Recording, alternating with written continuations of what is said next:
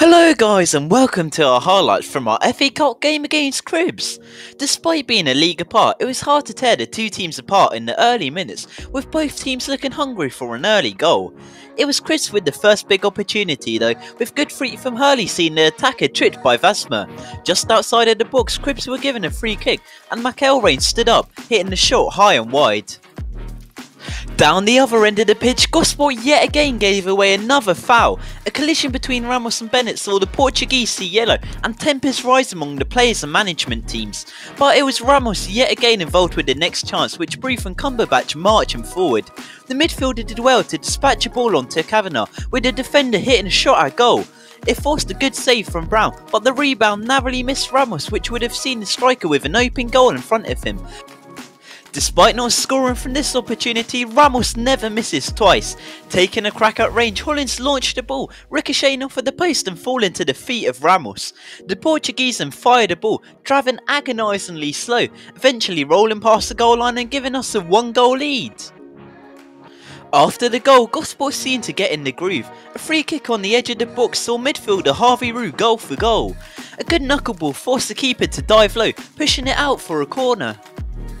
However, moments later, Gosport managed to get the second at the game. Our main man Dan Wooden rose high to reach a Kavanagh cross. Making good contact with the ball, there was just the right amount of power to slam the ball in the back of the net to make it 2-0 to Gosport.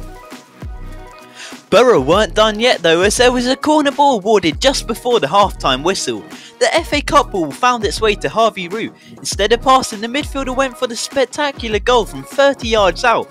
However, there was just a bit too much power, which saw the effort go high and wide. And the half-time whistle went Gosport 2, Cribs 0. The second half saw the addition of Pompey Harvey Laidlaw. Despite being on the pitch for a number of seconds, Laidlaw eventually found himself through on goal after a brilliant through ball from former Pompey midfielder Hollins. But the youngster's first touch wasn't a great one, as he blazed the ball over the bar.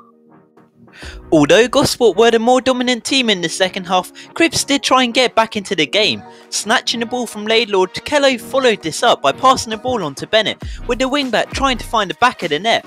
Bennett slashed the shot across the face of goal, but ended up going wide of the net. This opportunity was then followed up by another deadly chance. McIntosh did extremely well to dance his way into the Gosport box, with a good turn giving him a great angle at goal, but quick reactions from Stewart saw the goalie stick out a right foot to deflect the effort. Even with these chances, Gosport punished the opposition for not taking their chances, by instead getting the third of the game. Similar to the second goal, Wooden in the centre of the box did extremely well to get a touch to divert the ball into the bottom corner to make it 3-0 to Gosport. With the contest being more or less over, Cribs still seemed desperate to get on the goal list. This time it was Kello who was sent through on goal, slicing a shot against the goal deck. Stewart yet again deflected the effort, with Vasmer following up the rebound by clearing the ball from the danger zone. With minutes left of the game, the last big opportunity came from Gosport. Smart play from Tarbuck saw Cumberbatch free in front of goal. Trying to find the bottom corner, Brown did well to get down low and get a hand to stop the goal. The game then finished 3-0 to Gosport, which reinforces Gosport's brilliant mentality, showing them to be able to bounce back despite the loss earlier this week.